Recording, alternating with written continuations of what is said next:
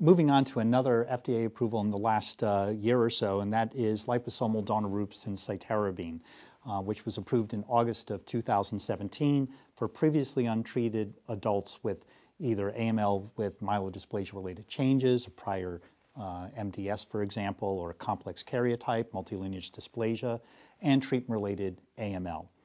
So that drug has now been available for a year. Now, again, our audience is probably saying, oh wait, you just went back to chemo.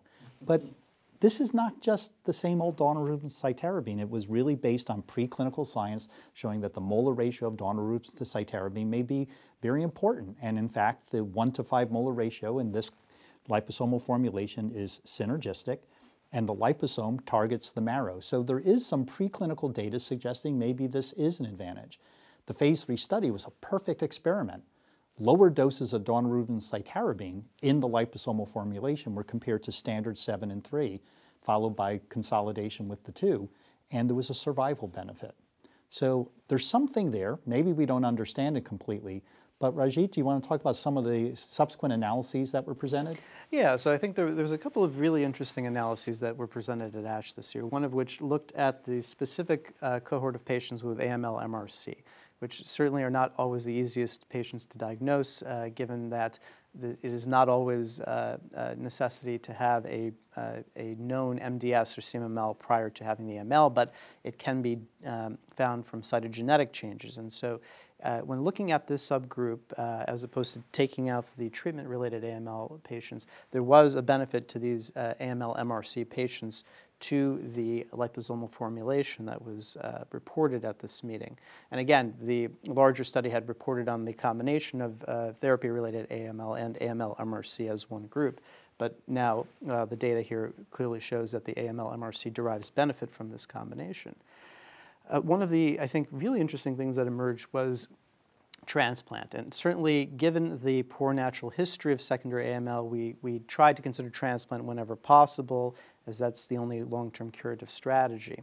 And the question has always remains, can you get a patient to transplant? And one of the interesting things to emerge from the meeting was data looking at transplant outcomes in patients who had received standard induction versus the liposomal formulation. And in fact, there did appear to be a benefit to those patients in terms of their post-transplant outcomes if they had received the liposomal formulation. And so the potential implication of that is, are you getting a deeper response? Are we seeing more MRD negative responses? That data was not presented here, but certainly is one of the implications. But I think that it was a very striking finding that there may be a longer-term benefit in terms of how these patients do if you're going to take them to transplant. Yeah. So at your institutions, how do you give liposomal daunorubicin cytarabine? I mean, it's a 90-minute infusion, day 1, 3, and 5. I mean, this could be done in an infusion center. Are we ready to do outpatient infusions for induction? 98% of the patients in the phase 3 trial got it as an inpatient. So we call it the purple drug. It's purple. It's got anthracycline red and copper like that blue. color. It's a lovely color, yes, the purple drug. We still give it induction as an inpatient. We regard a newly diagnosed leukemic patient as somebody who warrants an inpatient stay. I don't think it's trivial. You do get aplasia, and yes, it's not anywhere near as toxic. The patient's often sitting there in the corner reading a newspaper getting this drug. Their hair doesn't fall out, but there are toxicities. We tend to reserve the outpatient treatment for consolidation, which is actually very convenient. Patients come in quickly, get their consolidation. While there is some neutropenia there, it's a lot less. It seems to be quite well tolerated, at least in consolidation. So our approach is consolidation. Yeah, I mean, I think this is another, kind of similar HMA venetoclax discussion that we had, that although this is better tolerated, and I think overall safer than 7+3, this is chemotherapy. This is induction therapy. And so I think for 100%, we're admitting these people. Like you, Dr. Erba said, the experience of outpatient is anecdotal at best. And I know it's an insurance reimbursement issue in many places, but we're admitting them, and the count recovery, as was mentioned, is actually longer than 7+3. It's 35 days versus 28. In spite of that, I think it may be mucositis, we don't know, but there seems to be a survival benefit. Even the 8-week mortality is lower.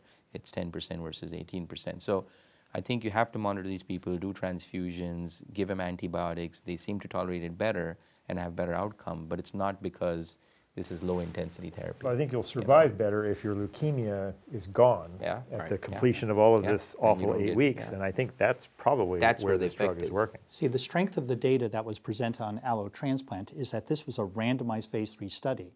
And in fact, more patients were able to go on to get a transplant. Even patients over 70 were able to go on to get a transplant and had, after liposomal formulation, had better outcomes compared to 7 and 3.